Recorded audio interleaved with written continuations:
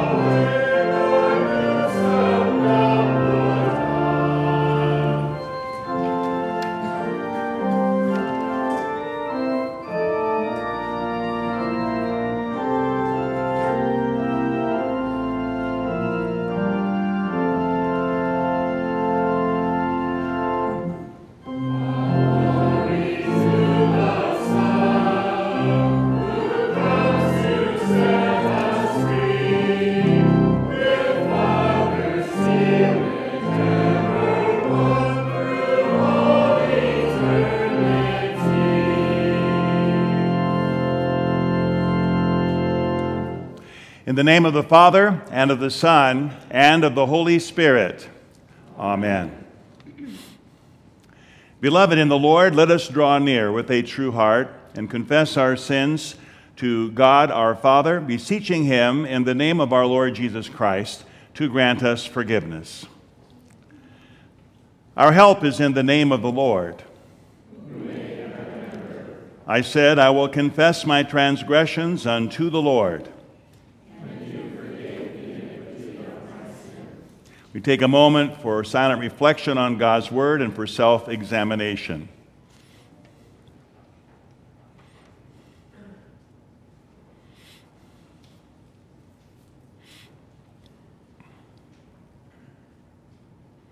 Almighty God, our Maker and Redeemer, we poor sinners confess unto you that we are by nature sinful and unclean, and that we have sinned against you by thought, word, and deed.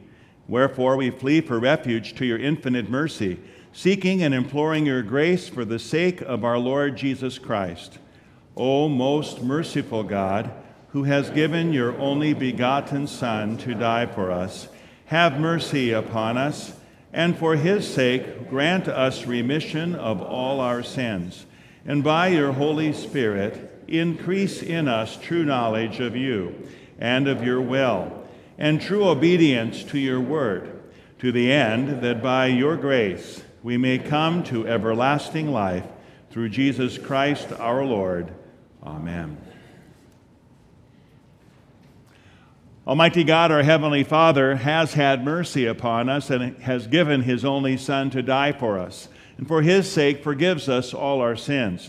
To those who believe on his name, he gives power to become the children of God and has promised them his Holy Spirit. He that believes and is baptized shall be saved. Grant this, Lord, unto us all. Amen.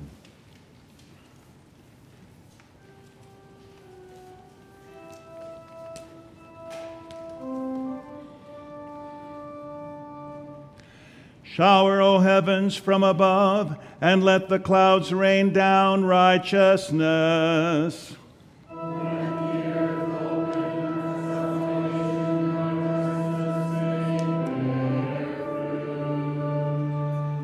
The heavens declare the glory of God, and the sky above proclaims his handiwork.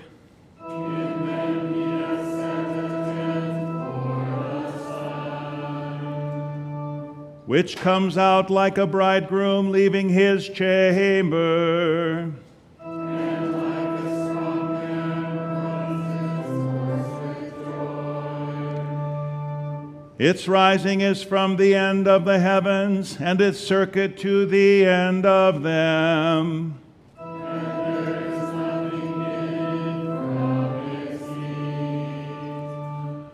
Glory be to the Father, and to the Son, and to the Holy Spirit, as it was in the beginning, is now, and will be forever. Amen. Shower, O heavens, from above, and let the clouds rain down righteousness. Earth open, that salvation and righteousness may bear fruit.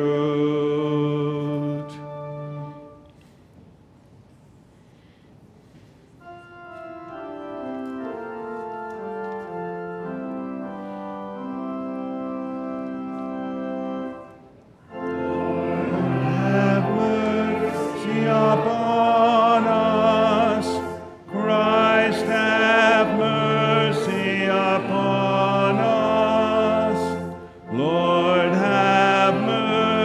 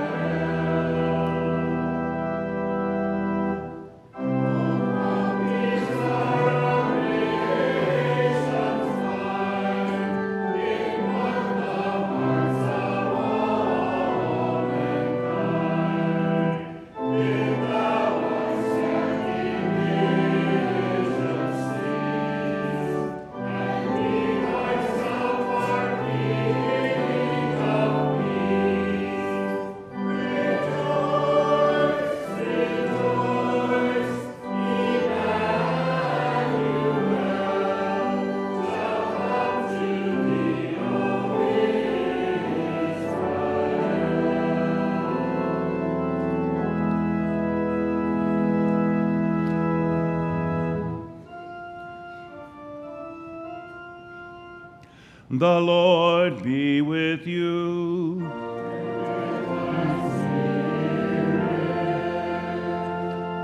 Let us pray.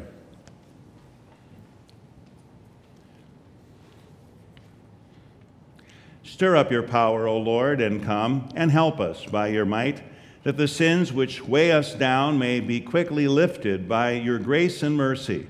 For you live and reign with the Father and the Holy Spirit, one God, now and forever. Amen.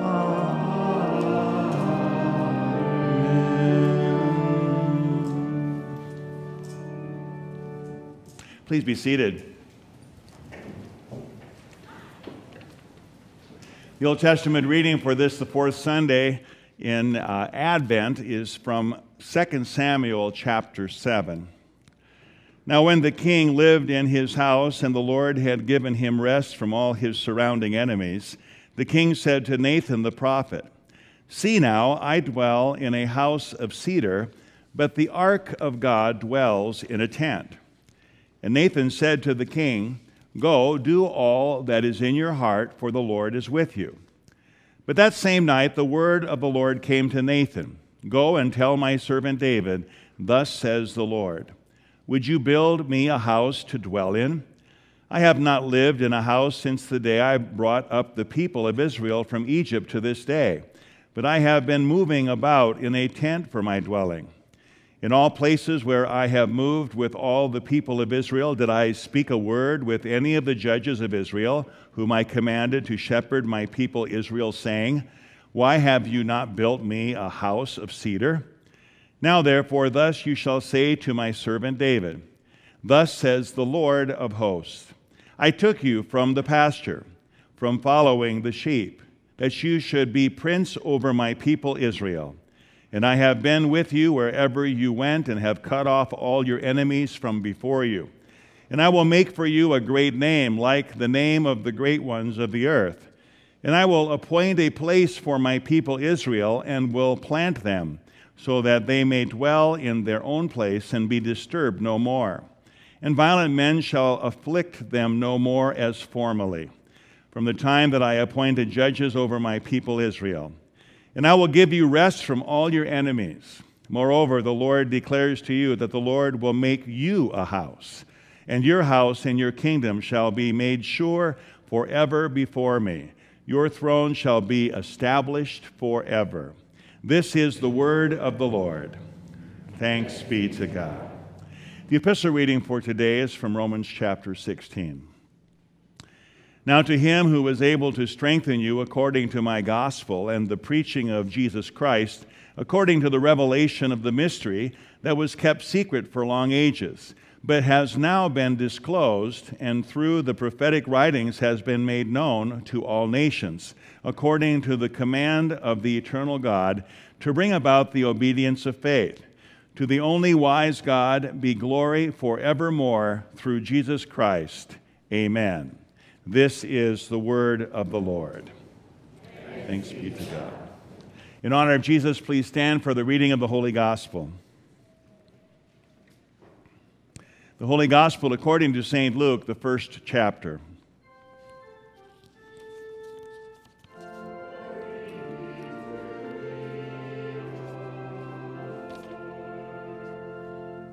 In the 6th month, the angel Gabriel was sent from God to a city of Galilee named Nazareth, to a virgin betrothed to a man whose name was Joseph, of the house of David. And the virgin's name was Mary. And he came to her and said, Greetings, O favored one, the Lord is with you. But she was greatly troubled at the saying, and tried to discern what sort of greeting this might be. And the angel said to her, Do not be afraid, Mary, for you have found favor with God. And behold, you will conceive in your womb and bear a son, and you shall call his name Jesus. He will be great, and will be called the Son of the Most High. And the Lord God will give to him the throne of his father David, and he will reign over the house of Jacob forever, and of his kingdom there will be no end. And Mary said to the angel, How will this be, since I am a virgin? And the angel answered her, The Holy Spirit will come upon you, and the power of the Most High will overshadow you. Therefore, the child to be born will be called Holy, the Son of God. And behold, your relative Elizabeth in her old age has also conceived a son, and this is the 6th month with her who was called barren. For nothing will be impossible with God.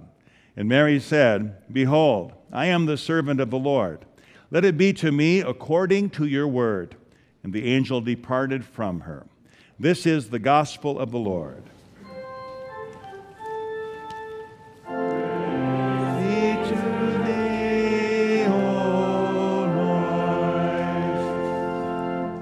We join together in confessing our faith with the words of the Apostles' Creed. I believe in God, the Father Almighty, maker of heaven and earth, and in Jesus Christ, his only Son, our Lord, who was conceived by the Holy Spirit, born of the Virgin Mary, suffered under Pontius Pilate, was crucified, died, and was buried. He descended into hell. The 3rd day he rose again from the dead. He ascended into heaven and sits at the right hand of God the Father Almighty. From thence he will come to judge the living and the dead. I believe in the Holy Spirit, the holy Christian Church, the communion of saints, the forgiveness of sins, the resurrection of the body, and the life everlasting. Amen. Please be seated. We now have the children's message.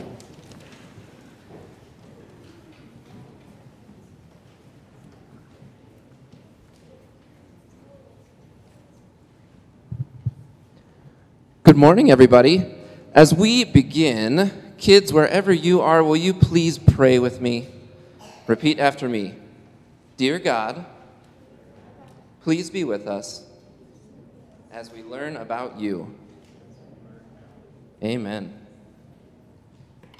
Do you know... I just dropped my notes. Do you know where your name came from? Any of the kids out there, do you know where your name came from? Abby, do you know why your parents picked your name?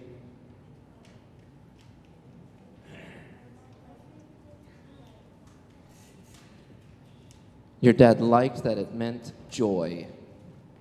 Kaylin, were you going to say something?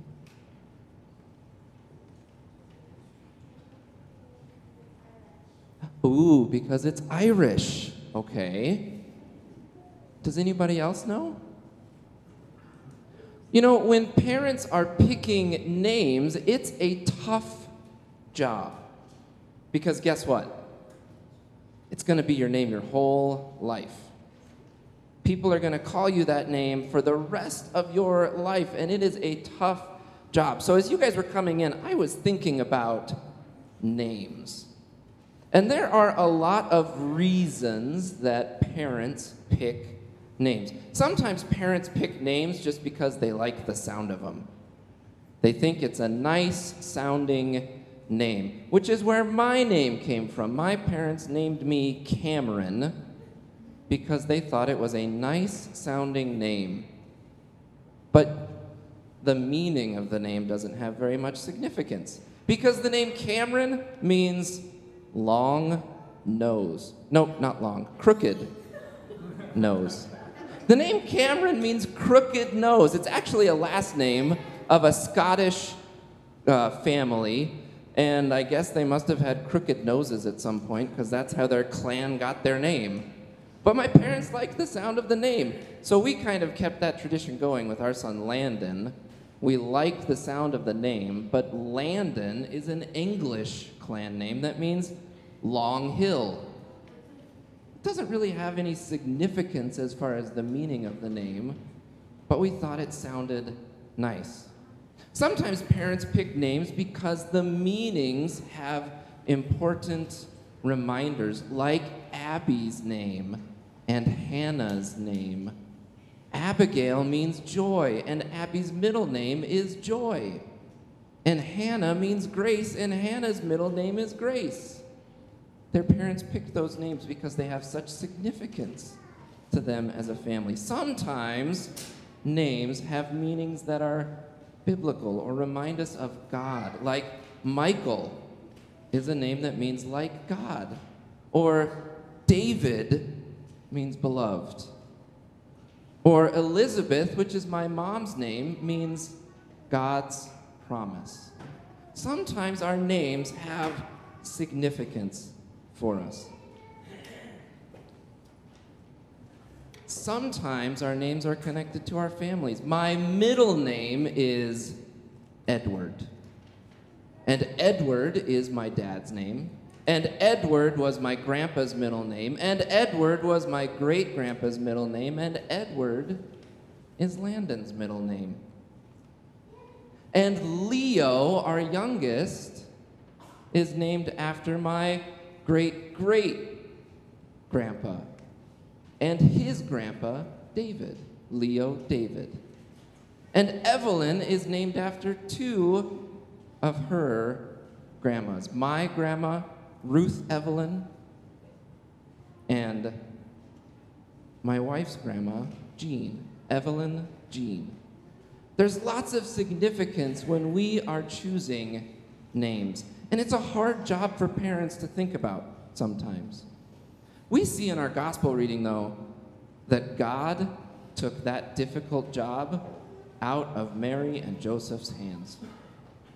Mary and Joseph didn't have to struggle with what they were going to name their baby because, as the angel told Mary, "Do not be afraid. You have found favor with God. And behold, you will conceive in your womb and bear a son, and you shall call his name Jesus.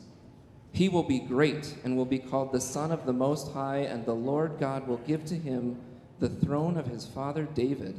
And he will reign over the house of Jacob forever, and of his kingdom there will be no end." God took the job of picking Jesus' name out of Mary's hands because he knew that Jesus needed a name that was significant, that had meaning, and had power. And we know that Jesus' name means God saves, Savior. Jesus was sent as a baby to be our Savior so that one day he could die on a cross and rise again so that we can have forgiveness and be saved by God, so that we can spend eternity with him in heaven. As you leave today, I want you to think about your name. And if you don't know exactly where your parents came up with your name, maybe you could ask them, "Where did my name come from?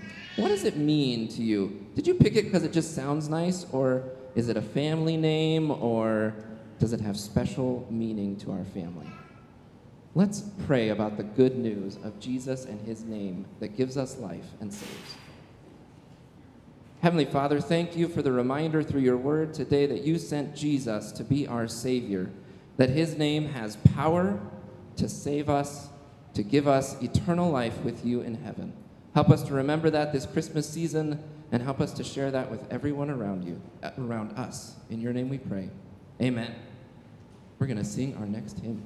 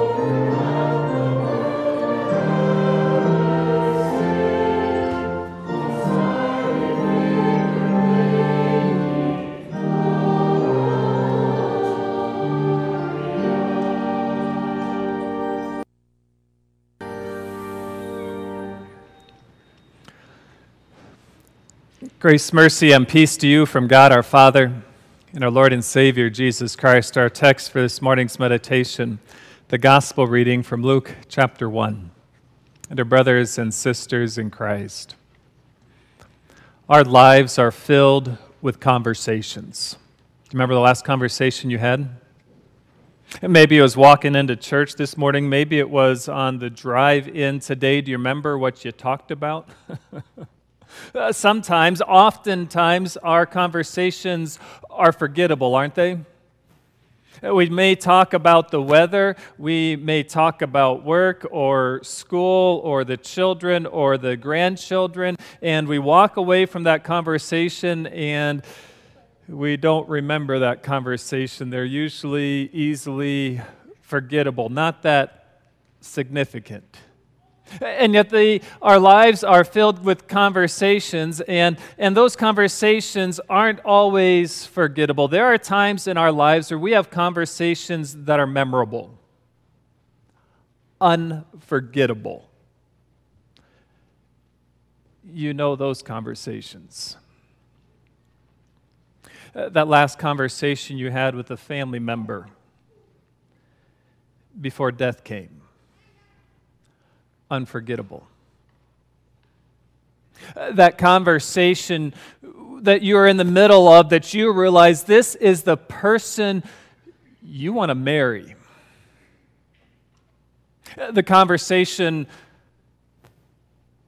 with her father or the future son-in-law. The conversation you had that directed you to choose school or a career path or change jobs.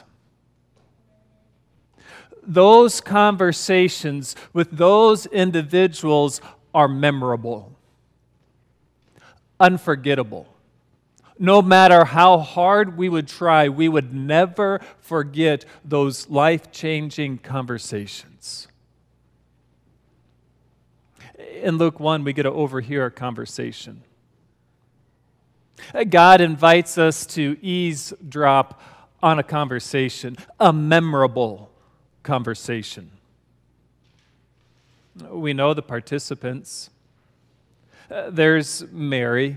We don't know much about Mary. In fact, outside of Luke 1, we don't know much about her previous life, but she was from Nazareth, a really small town out in far away Galilee. There was nothing significant about Nazareth. In fact, Nathanael says in John, "Can anything good come from Nazareth?" Luke tells us that she was an Israelite from Abraham, Isaac, and Jacob, but the power of the Israelites at that time, well, the influence of King David and the wisdom of Solomon, they have been long forgotten, and Israel doesn't seem like a very significant people during Mary's day. She was young, a teenager, maybe 13, 14, possibly 15 years old. And who's speaking to her? An angel. Gabriel. We don't know much about the angel either. In fact, Gabriel's only two of the angels that are named in Scripture. The other one is Michael, who's named in Jude and Revelation. Gabriel, he's spoken of here in Luke chapter 1 and in Daniel chapters 8 and 9. And Gabriel means a man or mighty one of God. Gabriel is the one who stood in the presence of God to deliver his word. And in Daniel chapter 8, his presence invoked fear in the lives of people. And Gabriel, he begins the conversation. A conversation that we get to eavesdrop in on and listen to his words. And he begins in our text in verse 28, "Greetings, O favored one, the Lord is with you." Luke tells us that Mary doesn't know what this kind of greeting is like and what's it mean, and you can hear some anxiousness or see some anxiousness or see some worry or even fear to say, what kind of greeting is that? Gabriel continues the conversation. He says, "Do not be afraid, Mary, for you have found favor with God, and behold, you will conceive in your womb and bear a son, and you shall call his name Jesus. He will be great and be called the Son of the Most High. And the Lord God will give to him the throne of his father David, and he will reign over the house of Jacob forever, and of his kingdom there will be no end." Can you hear the excitement? Gabriel, this mighty messenger from God, is sharing with Mary that she is going to give birth to the Savior, a Savior that has been promised from the beginning. And you hear the excitement. You can hear the joy. In fact, the angels in heaven, they were only hoping to long to look into these sort of matters. 1 Peter chapter 1, verse 12 tells us that the angels knew a Savior was coming, and they knew it was going to happen, but God hadn't revealed it to them. Can you imagine these messengers of God anxiously looking how God is going to work in the lives of his people? And here Gabriel gets to share the message with Mary. And Mary, in this conversation, she responds with an honest question. It's not like the question of Zechariah that says, "This can't happen because I'm too old." Mary hears these words, and her question is, "How will this be since I am a virgin?" The angel answers, "The Holy Spirit will come upon you, and the power of the Most High will overshadow you. Therefore, the child to be born will be called Holy, the Son of God." Mary, she responds with words of faith. "Behold, I am the servant of the Lord. Let it be to me according to your word." We get to listen in on this conversation. Are you not surprised? Are you not floored by Mary's response? There are no questions about her fiancé.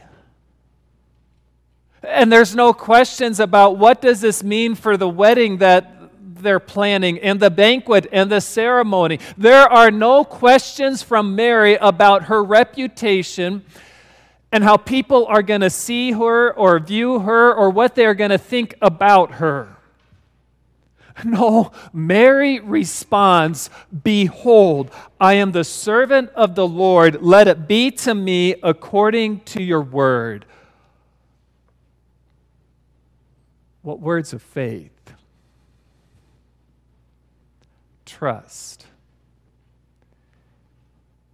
In the midst of this conversation. You know, church historians have written about this account of Mary. They said that in this account there are 3 miracles with Mary.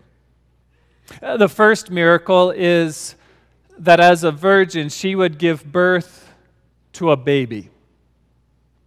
And the second miracle is that the baby she would give birth to is God. And the third miracle is that she believed the words of the angel. Luther wrote about these 3 miracles of Mary, and regarding the first one, that she would be a virgin who gives birth to a baby, he called that a, quote, "a mere trifle."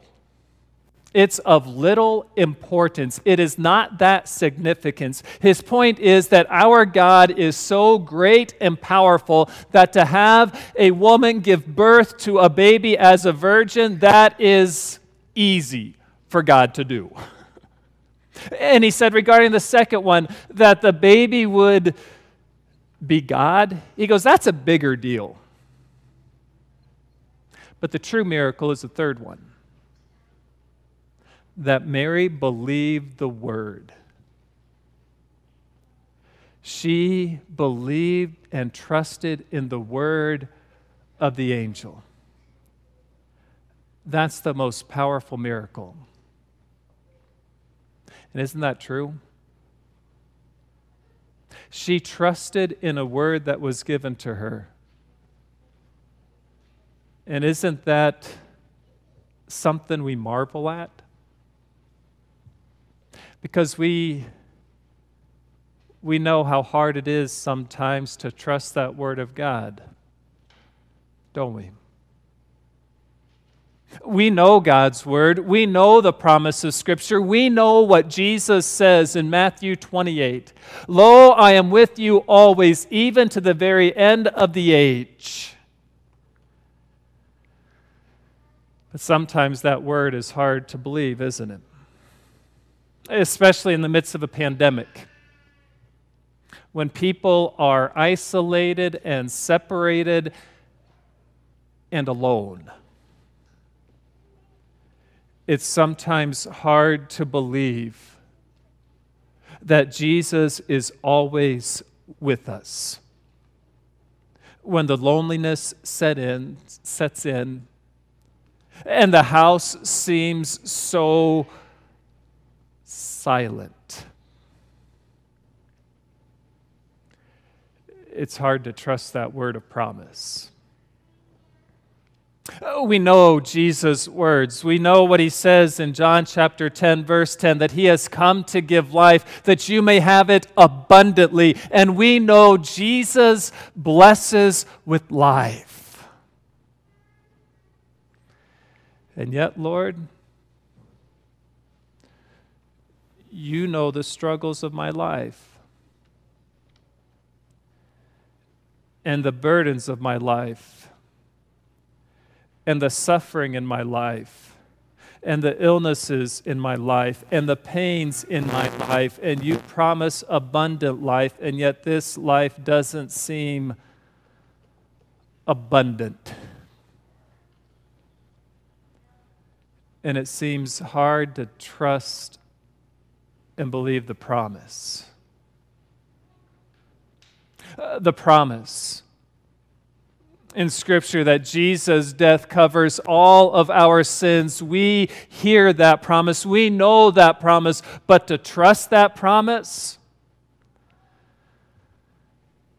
to trust that promise means God has to forgive that sin.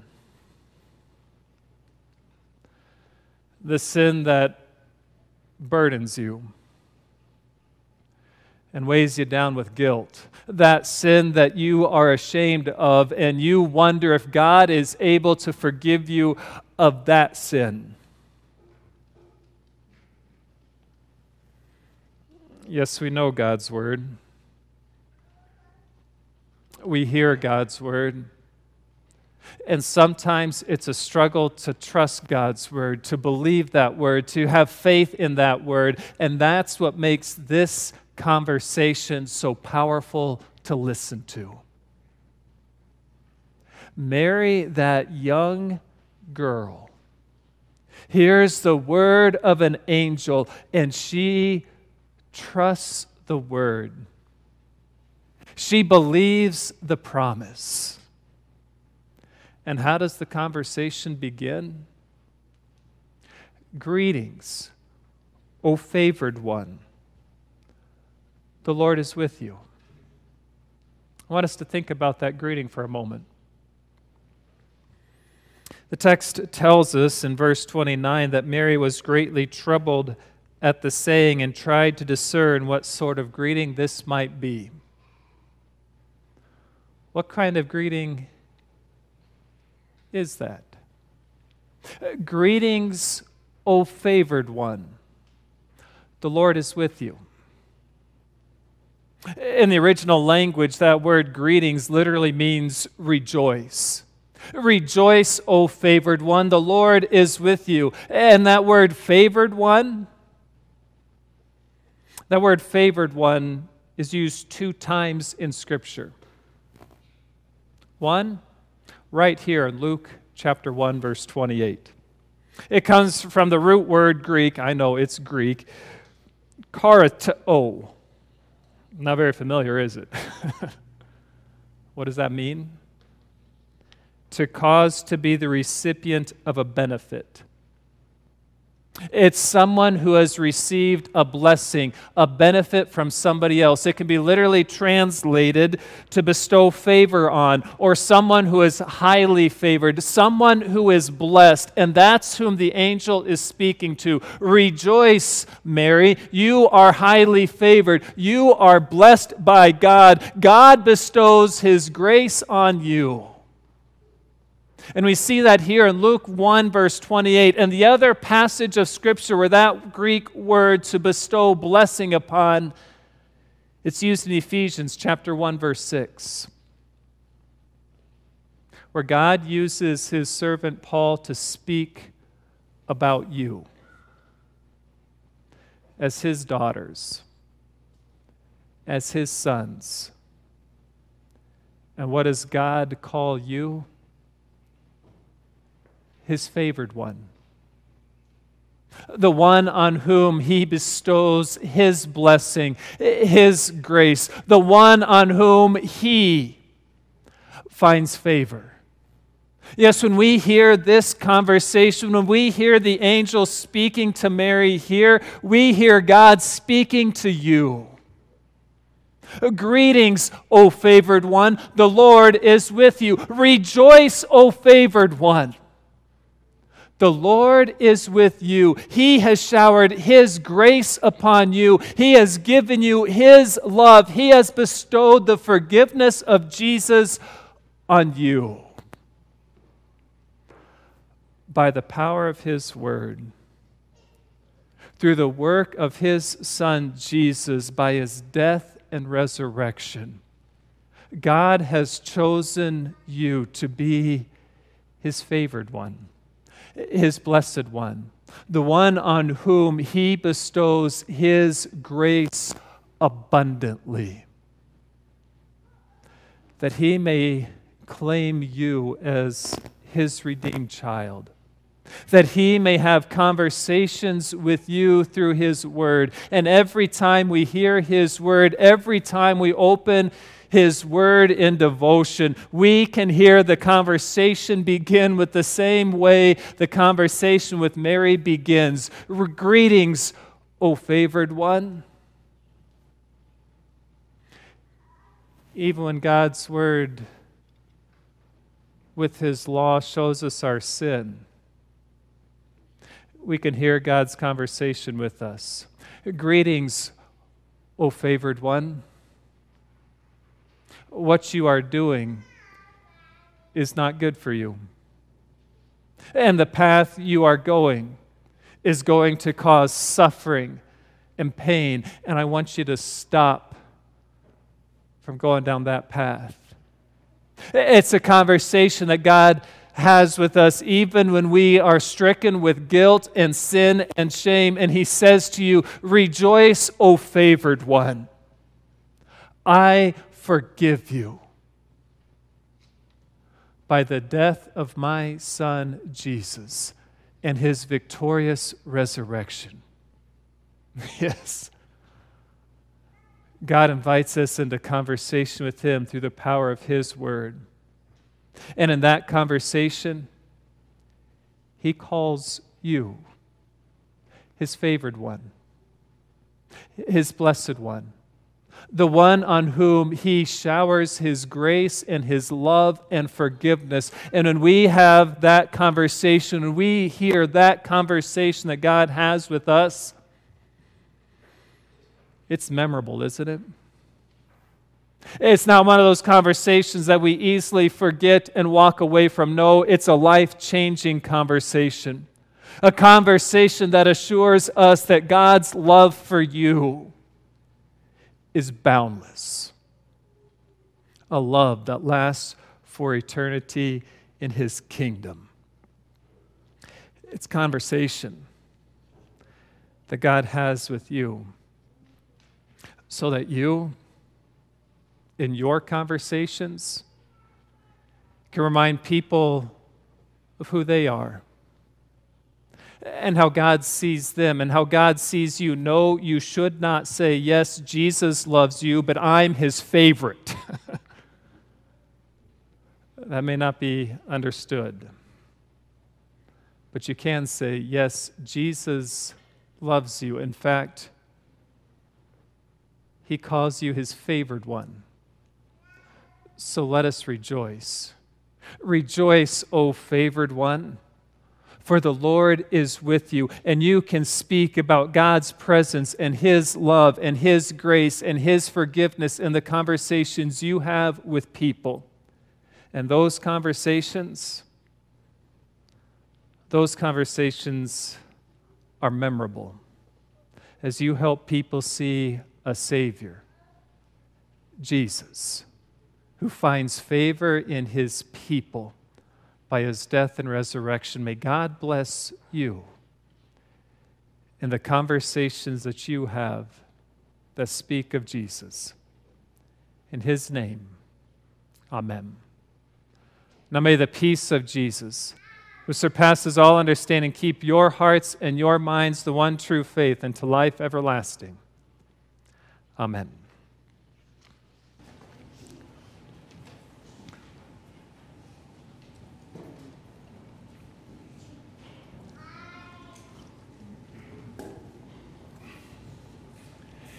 As we turn to the Lord in prayer, I'd like to highlight some individuals that we're praying for this morning. We pray for Lois Carlton, who fell this past week and broke her hip. She had a surgery just the other day and is still in the hospital. Hopefully in about a week or so or less that she'll be able to go to a rehab center. We pray for Steve Hildenberg, who has COVID. He was put on a ventilator yesterday, and so we pray for him along with the others. Ron and Linda Kessler, who are in Arizona, both have COVID right now, and I think they're holding their own at this point, but they're both stricken with this illness. We also include in our prayers the family of Pat Cardillo. Pat is Dave Cardillo's brother from Arizona. He passed away from COVID on Friday, and so we pray for the family and those who mourn his death. We pray for Wendy Nelson as she recovers from cancer surgery. The results at this point sound very favorable, that they were able to remove all the cancer, and we're thankful for that. So we include her in our prayers too. Please stand for prayer.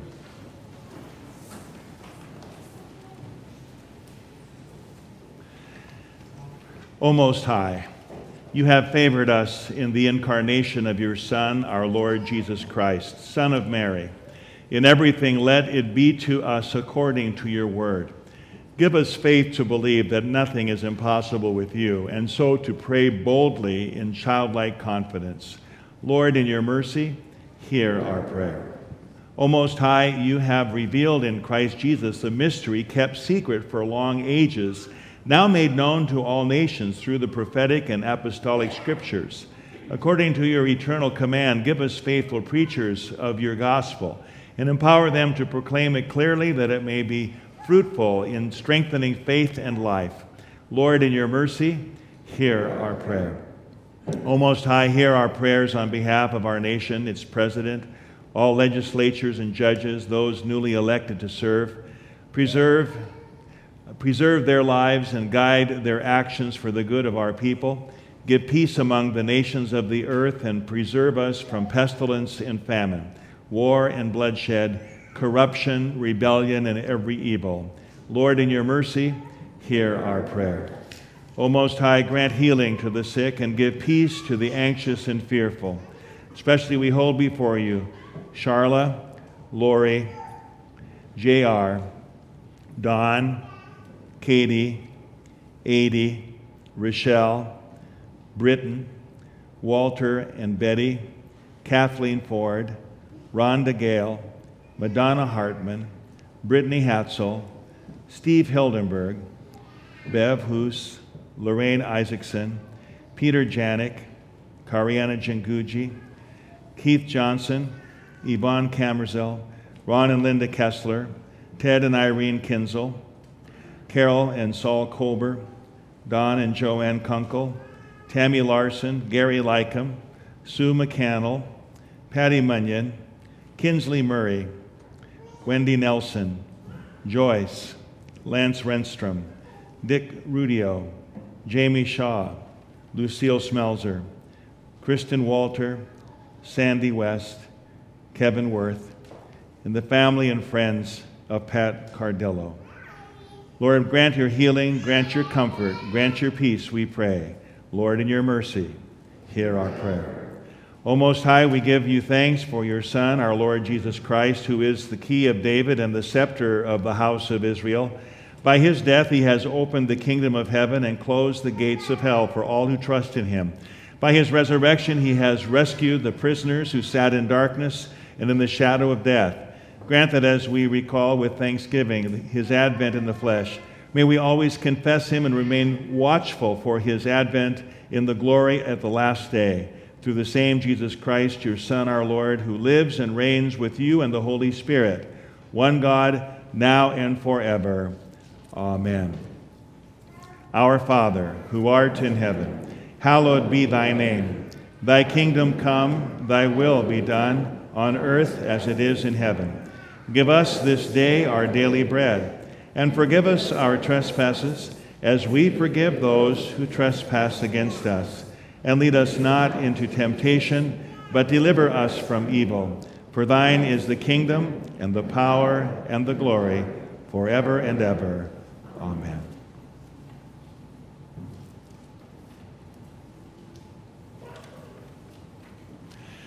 The Lord bless you and keep you. The Lord make his face shine upon you and be gracious unto you. The Lord look upon you with favor and give you peace.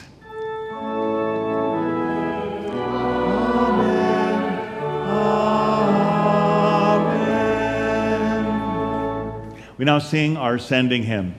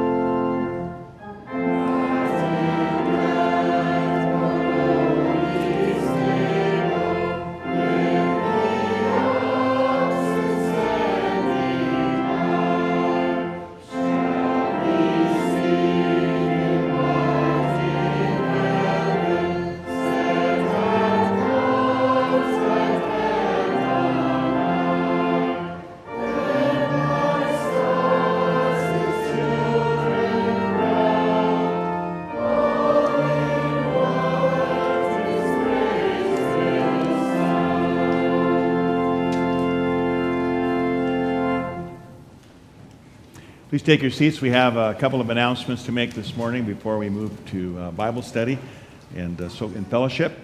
You note in the bulletin we have our schedule for this Christmas season, and we are still looking for some ushers that we need for the Christmas Eve services, particularly on Christmas Eve, the 2, 4, and 6 time frame. So please sign up. There's a sign-up sheet in the narthex for that. Also, when you come on Christmas Eve or any time, come as a family, sit as a family. You can fill a whole row up, in a pew up if you're a family. And if anyone's willing to give a special Christmas present to people who would like to be upstairs and you're willing to go downstairs to view the service from the internet or the connection that we have, the setup, that'd be nice. Again, that's up to you. But we don't know what's going to happen on Christmas Eve. Normally it's very crowded. It may still be that way, although with the situation right now in our society, we don't know if there'll be a lot of people who'll stay home. We're going to be live streaming as you've heard before, it's in here too, about the Christmas Eve on the 23rd. That'll be live streamed. That'll be led by our worship team, or a combination of worship teams. And then we're live streaming the 2 o'clock service on Christmas Eve. So that can happen. Also, I guess Christmas Day is live streamed, and also the Sunday is live streamed on the 27th. Now note, we're having just the one service on Sunday, the 27th. There's no Saturday service, and only one service on Sunday, no Bible study. But that time is at 10 o'clock, not 10:30. So keep that in mind. The service is 1 at 10 o'clock, trying to kind of split the difference, knowing that might mess people up who come at the 10:30 time. So pass that word out and let people know about that. Also, the envelopes for next year are in the classroom on the north side there, so check that out if you haven't already picked up your envelopes for this next year. And are there any other announcements that we need to share?